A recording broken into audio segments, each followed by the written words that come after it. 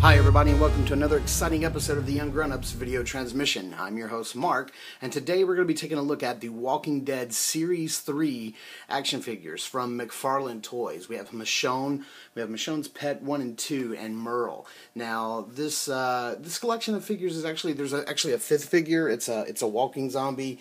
I think they call him the autopsy zombie, which is the zombie that was that Rick had to like cut the stomach open and look for what it had been eating. I don't want to go too far into it if people haven't seen that episode way back in season 2, so I don't want to spoil it. But I saw that figure and I was just like, you know, I could pass on that. I don't need another zombie.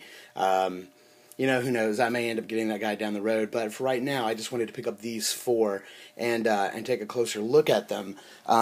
So as you can see, we have them all set out here. Like I said, I didn't pick up the other zombie. You can see him here on the bottom, the autopsy zombie. And I'm not going to go too far into the back of these packages because they all look the same. All of them look the same. So you can see Merle down there on the bottom, Michonne, and sort of the special features where each one of the pet zombies have their arms and bottom jaw that you can reattach, which is kind of cool. The front of the package features, you know, it's really clear to see pretty much everything in there that you're going to be getting. They actually came with bases this time, which is amazing. Thank you, McFarlane Toys, for that. And you can see a little picture of a little rendering of the figure getting down there at the bottom. So pretty cool. As you can tell, these are the slim packages because I did find these at my local GameStop. Had to go to 2 different ones to get them all, and so that means that we'll probably be seeing these in the larger, more horizontal packages whenever they hit local Toys R Us's. So yeah, that's about it. Let's get these guys opened up and check each one out. Okay, so here we have Michonne opened up and out of her package, and I got to tell you that just in the few minutes that I've been playing with her once I got her out of the package, this is one of the best figures McFarlane has ever made. Now, you guys know from my past reviews, I can't stand the ratchet joints that McFarlane is using on the elbows and the wrist, especially since there's far more elegant and more functional, executions of joints that McFarlane could be employing. But that being said, this figure is awesome. The sculpting is top notch. The paint apps are amazing, and I gotta tell you, I'm really impressed. She does have a little bit of a hard time standing up. Her shoes are pretty big, so that does help a little bit. But yeah, so as you can see, she it's 50-50. I love the detailing here on the. Sorry, I'm just skipping right ahead to some of the details, but I love the detail on her boots. You can see like right there on her pants. Sorry if this will focus. It's where her pants are unzipped on the side, and one boot is up, and the other boot is down. It's awesome detailing. So yeah, Michonne is top notch. I wanted to start with her because I knew she was going to be my favorite from this release. Now you can remove this the whole hoodie. It's just a very soft plastic. You just have to be careful removing it from around her from her braids, and then this just sort of lifts right off. Sorry, I'm just trying to do this with one hand. It's not the easiest. But yeah, that just comes right off, and we'll look at that real close. So as you can see, it's a really soft plastic. It's off of one shoulder, but it's got a very nice texture to it. It does look, adequately weathered and dirty. I like how it's folded over on one shoulder. That's pretty cool. As you can see, there is some awesome detailing on Michonne. You can see her necklace deep down in there, unzipped jacket, the color. Very nice, and you can see where her belly button is. That's awesome. The belt, look at that. That is just amazing detail in there. And up on her face, let's see if I can hold it closer to the light. Let me turn this around a little bit. You can see the detailing, the stitching and beadwork that's done on her headband.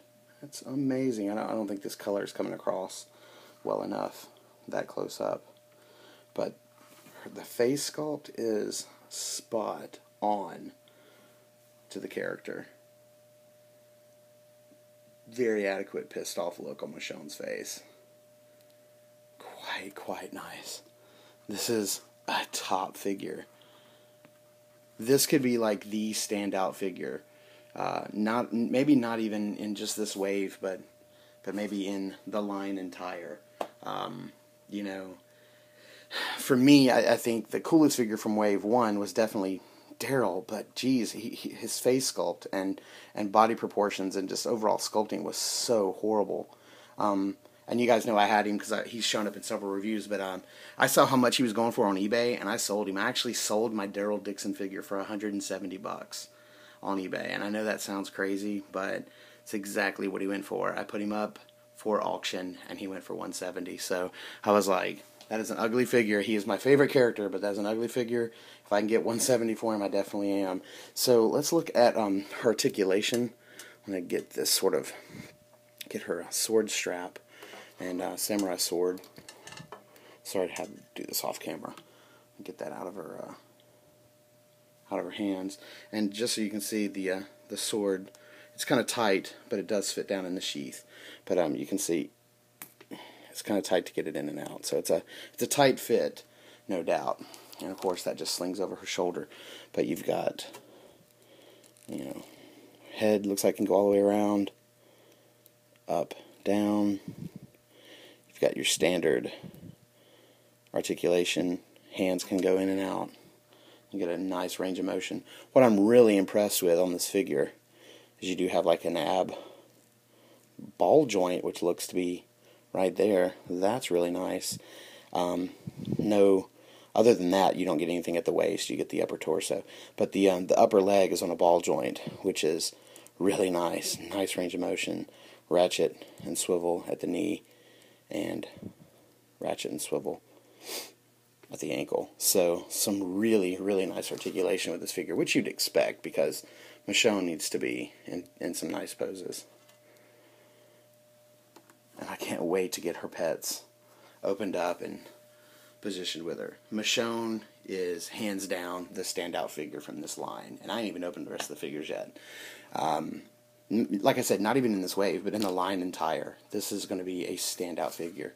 If only we got a Merle Dixon figure that was crafted as well as Michonne. So let's get her zombie pets open, take a look at them, and see what they look like with Michonne leading them through the woods. Okay, so here we have Michonne's pet number 1, and because I'll probably never display him with the arms and the jaw in, I wanted to go ahead and show you the way he looks when he's all sort of like pieced together. You can see that this is a real metal chain that they included, which is really, really nice. And, sorry, I'm just trying to get this to focus. So it is a real metal chain. So I'm glad they included that. There's no handle on the end. It's just just a standard chain. You can see the clasp where the ring goes, where it connects, but this doesn't disconnect in any way. You just pop the head off and slide this off of his neck for that to work. Also, you'll see they included a base, which is awesome, but this guy actually kind of stands up on his own pretty well, so that base will probably be used for Shane from Series 2, because that guy will not stand up no matter what you do. Here's his backpack. I don't know if you can, I'll try to make this focus so you can see. This doesn't come apart in any way. These are all, this is all one piece, and it is a semi-rigid plastic. It's pretty rigid up top. It's got a little give here on the bottom. So I'm hoping what you can do is you're able to get his shoulders underneath here, up in here, and stick his neck through, and it worked just fine. I haven't tried to put this on yet, but I'm going to here in a second. So this doesn't come apart in any way, so I'm really curious about how easily this is gonna go on. But I can't wait to try, because that's gonna look amazing. So I just wanted to show you this guy real quick. He does have some articulation, but it is really limited. I can't really help you as far as like give you instructions on how to get that bottom jaw on. If you can see, like, I have to get him over here in a light so you can see. If you can see right there on top, there is some detail that looks like a tongue and some teeth. so you can sort of see which way is up. But that little piece is so tiny and so discolored and disfigured, it's hard to tell which way is up. You can kind of see that tongue hanging out. So I'm pretty confident that that's the correct way. But as far as like getting it in, there's no right way or wrong way. I don't think. It's pretty tough to get it in there.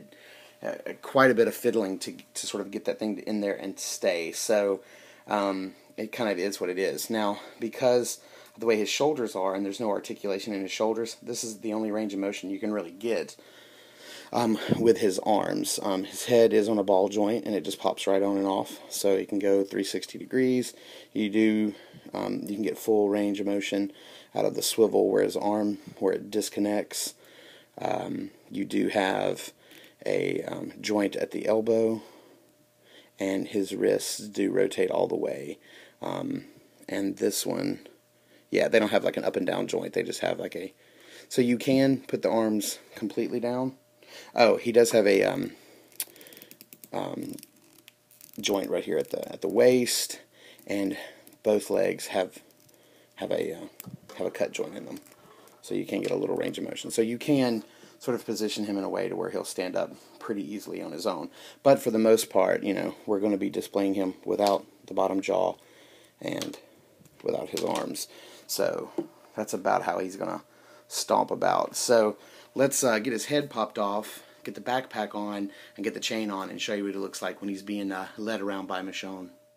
Okay, here he is with his backpack on and the chain on, and I can tell you it's a pretty tight fit getting this thing on. So you do have to pop the head off, but you have to do that anyway to put the chain on. And what I found was it was easier for Pet 1 to sort of put this shoulder in, then the neck, and then get this side to come off of his right shoulder, and have the right shoulder be the last one to sort of go in. I found that to be the easiest, but it is a really tight fit. But as you can see, and he can lift his head up a little bit, man, he's got some great detailing. I didn't get too close on his face, but he has got some really nice detailing. You can see the eyes and the pupils very, very well, just like you can see on Michonne. And you'll see with Merle, he's quite detailed as well. The one thing with these figures that I would have liked with these pet figures is I would have liked some articulation in the ankle. I think that would have helped a lot with posing and standing.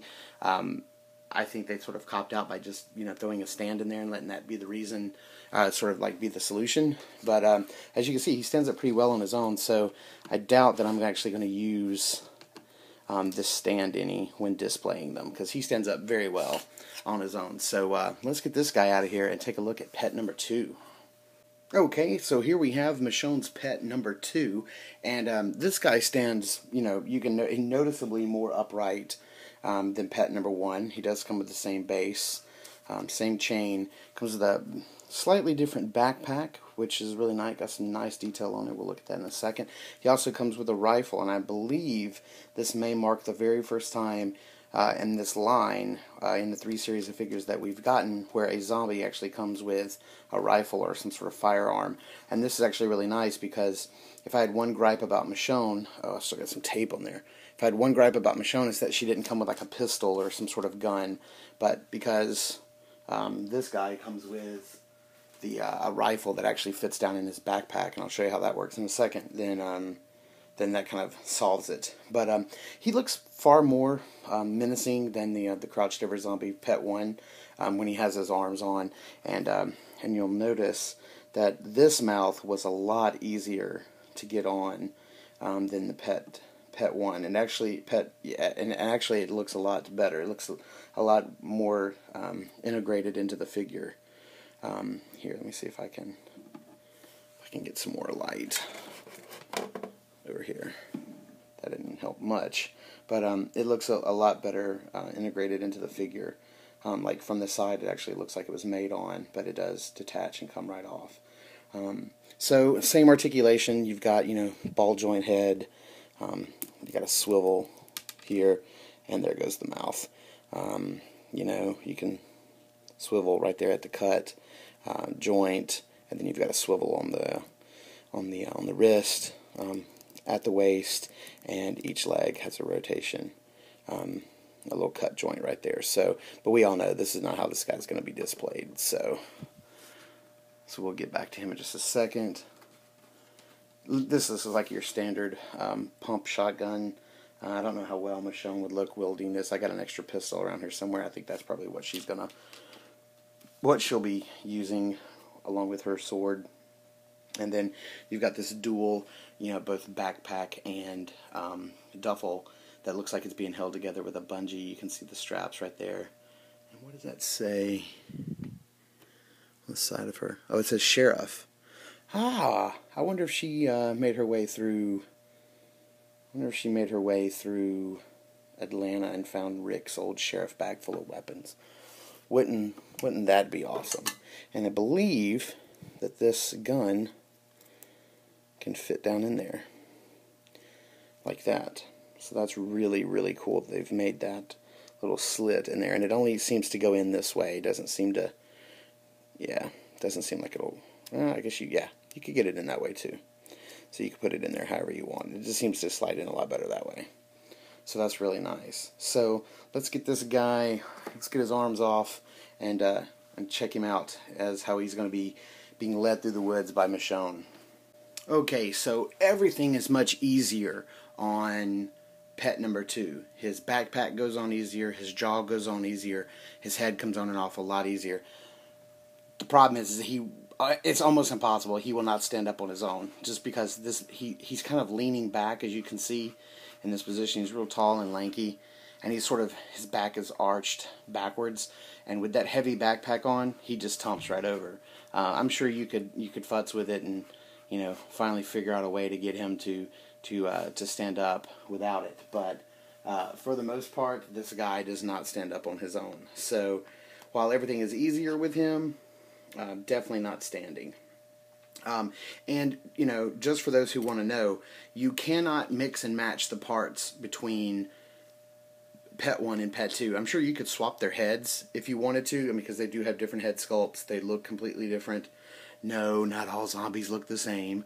But the arms will not fit because the holes are different sizes on the shoulders and the pegs are different sizes on the arms. So I tried mixing and matching and that doesn't work. So let's bring him in next to Pet 1. So here we have Pet 1, Pet 2, Thing 1, Thing 2, kind of knocking about. And let's bring in Michonne. And I don't think I'll be able to put the chains in her hands right now, but let's see.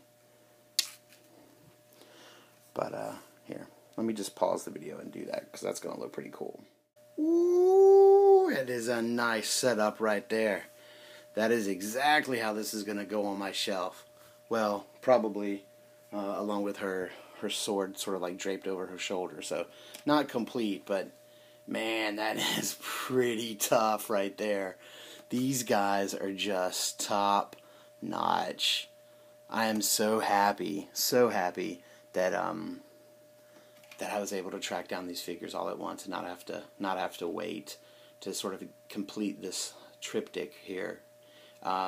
Now, for those of you who collect the other set of McFarlane Walking Dead figures from the comics, you'll know Michonne was in Wave 1, and they're about to release the second wave of those comic series figures that is going to have both of her pets in Wave 2 of the comic series, along with the Governor and the Governor's daughter. And the Governor's daughter actually comes with a fish tank with a bunch of zombie parts, and they seem like random zombie parts, just a bunch of arms and hands and such, but those parts that the Governor's daughter comes with in the fish tank, they actually belong to the pets that you can get. So you can do the same thing with Wave 2 comic series Michonne pets, is that you'll have to buy the Governor's daughter. And I believe that wave is Governor, Governor's daughter, both zombie pets, and I believe Glenn in riot gear, I believe. So I've kind of sold off all of my comic series figures. I'm far more into the TV show than I ever was the comic.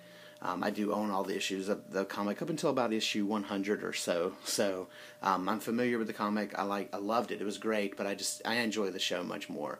So I sold off my my McFarlane comic series figures, and I'm only going to focus on the TV show series. So let's get these guys out of the way and take a look at Merle Dixon, the guy we all love to hate.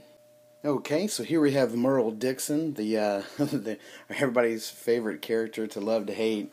You can see he comes with is this an M4? If I'm M5, I don't know. That's incorrect. Please, somebody correct me down in the comments. So you can see very, very weathered, beaten. He's got the shoulder strap, which will come in handy, considering little Merle there. And I don't know if he's ever referred to his nub hand as his stub as little Merle on the show, but I was listening to an interview one time with Michael Rooker, who plays him, and he refers to it in the interview heavily as little Merle. So I thought that was kind of funny. So he does have his pistol here, and it does fit right over here inside his holster that's on his waist. I really like how it's up on his belt and sort of hair on it, and his shirt's kind of pulled out of the way for it. That's really cool. He also comes with an extra knife that you can take out and he can hold in his hand. And I thought for sure that knife went right here in this little pouch right here on his leg, but that's just like a clip pouch. It doesn't actually go in there. It actually fits right here. You can see the sheath hanging down off his waist, and it's quite difficult to get to. You actually have to pull his shirt, which is not the loosest of material, out of the way for you to actually be able to get to. I don't even know if you can see it very well where the sheath is. So it's not the easiestly accessible. It's not easily accessible. Let's say it like that. There we go. I love the detailing on little Merle. Looks really nice. Let's see if we can get it to focus right there. The detailing is really nice. I wish it was kind of blood splattered. That'd be kind of nice. Or I wish you could actually take this knife off. It would just kind of, if it plugged in, that would be awesome. But as it is, it's already connected to it. And I don't know. I may slice that off. I may not keep. I don't know. I'm kind of torn. But some nice articulation with this guy as well, and really nice face sculpt. I think they really captured Michael Rooker. I think he looks really, really good. That head sculpt is really nice. I only wish I still had Daryl around to just play with this guy. But, people are going to ask me, why did I get rid of Daryl when he's like one of the absolute hardest figures to find, and that's why he went for so much money on eBay. But, to be honest about it, my gut feeling is that, McFarlane typically stops doing action figure lines after a couple of waves. Because I've collected McFarlane toys for long enough to know that he doesn't do waves for a really long time. If it's not sports figures or Spawn figures, he sort of trails off after a couple of series. But this line has kept going. This is Series 3. Series 4 has already been unveiled. And, there's a speculative Series 5 out there on the internet somewhere. So this wave is going to continue. And, Daryl is the single most popular character on the show next to Michonne. So, and next to Merle. So I honestly believe we're going to get another Daryl. I really believe that. I don't believe... I think that McFarlane Toys knows that first figure they put out was shit. I think they know that. And I think they're going to give us a better Daryl. So before that other Daryl came out, I wanted to make sure I got rid of mine while the price was really high, where I could take advantage of it. And he was a horrible figure. I hate to say it, but he looked terrible. You can only put him in one pose. But anyway, enough about Daryl. I can't really say enough about this guy. Merle looks great. He looks really, really good. You can see all of his standard articulation. He's got a ball joint here on the top of each hip. His feet have some articulation in them. They have a up and down joint, which is really nice. This figure just looks great. I really want to get him kitted out with this. I want to get his sort of Oh, and now his knife is stuck to my hand. Great. I want to get his knife in his sheath, and I really want to get this up in his hand. So let's do that real quick. Okay, so now we've got the rifle in Merle's hand, and I got to tell you, after trying my best to get the shirt out of the way to put the knife in the sheath, that sheath doesn't even hold the knife. It's closed. It's made closed. So what I did is I just kind of stuck it in.